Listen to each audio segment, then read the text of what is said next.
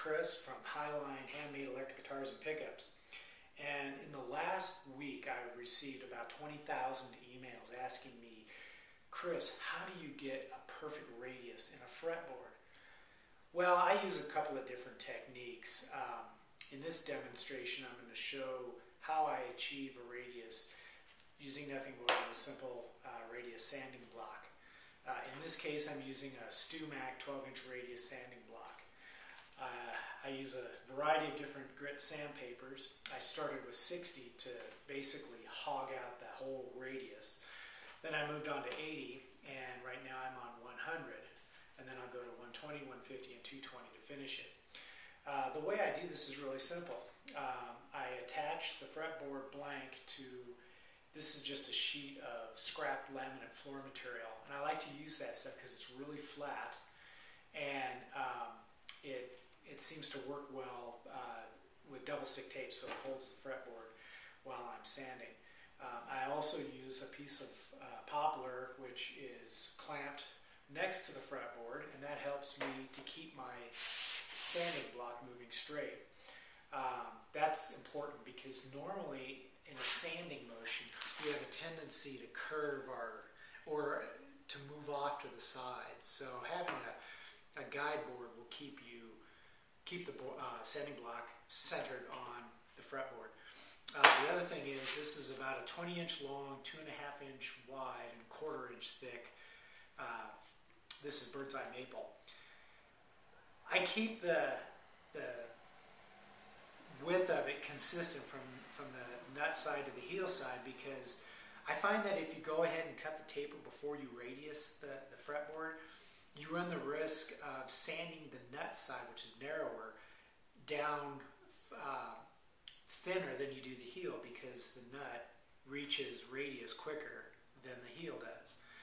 Another concern is the motion of sanding back and forth along the length means that you're going to be going over the center twice as much as you will the ends. That means you're going to reach the radius quicker in the center than you will out at both ends. And the problem is by the time you reach the correct radius at the ends, you'll have actually thinned out the center of the fretboard. So what I try to do is I try to keep an eye on that center, and as soon as it reaches a smooth and consistent radius, then I'll start to focus on working back here and bringing that radius gradually towards the center on both ends. That way I keep the fretboard's thickness consistent. So that's really all there is to it.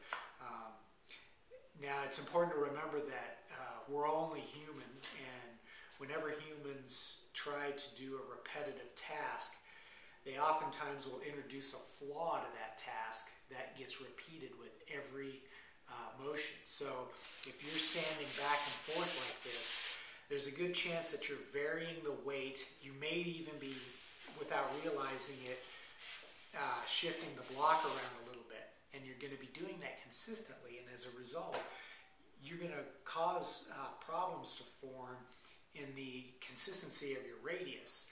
You may not realize that, but it will be there. And that can cause problems later on when you go to level your frets. So one of the things you want to do is you want to vary your sanding stroke. And that means you can start out like this, then you'll need to switch and do like this. And then you'll want to come all the way around and do like this. And then finally, you'll want to get it like that. So you want to just keep circling around as you're sanding. That way you're eliminating repetitive error in your sanding stroke. So that's essentially how it's done. And if you are really concerned about checking your progress, one of the things that I like to do is when I switch to the next grit is I like to just mark up the top of my fretboard all the way along its length, like this. And you want to make sure that your pencil marks go all the way across. Then you can go back and start to sand and watch those pencil lines disappear. And as they disappear, you know you've finished with that grit.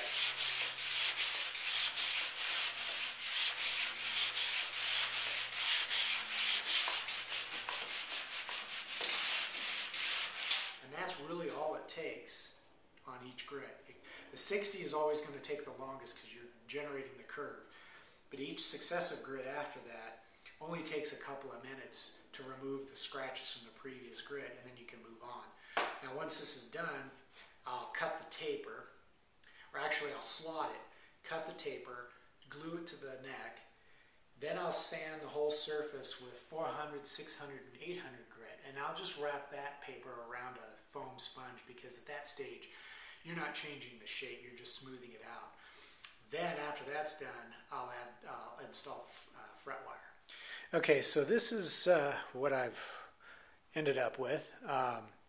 And you know, before you call it a day, you're going to want to check to make sure that your radius is accurate.